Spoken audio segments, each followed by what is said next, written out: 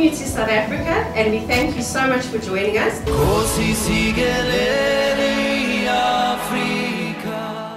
I'd like to introduce to you Prof. Barry and Prof. Anderson, a little bit older professor than you. So I want to, typically in a Da Vinci style, take the discussion on this matter to a different level, Professor Barry. So could you consider that when we talk gender and gender equality, that we could be trapped in a duality where we think of males and females?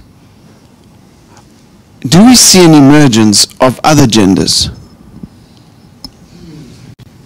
You can say you don't have an answer.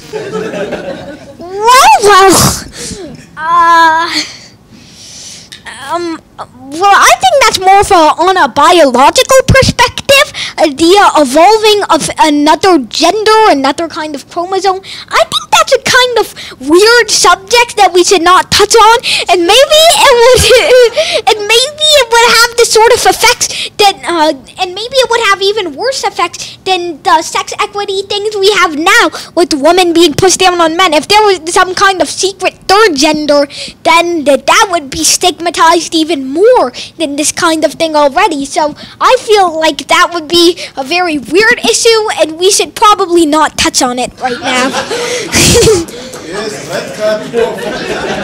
So having raised the red card, I think you must consider, when you and Dr. Zane meet in 20 years' time, that we may have maybe a proliferation of genders, and there may be 4, 5, or 6 genders.